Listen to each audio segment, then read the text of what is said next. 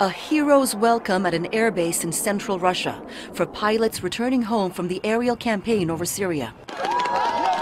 President Putin's announcement of a drawdown of forces from the region came as a surprise to the West, but has been welcomed by U.S. Secretary of State John Kerry. Russia's announcement yesterday that it will remove half of its forces immediately, and more perhaps, from Syria, and with the political negotiations reconvening this week in Geneva, we have reached a very important phase in this process. A phase that Kerry says has a very real chance of producing peace.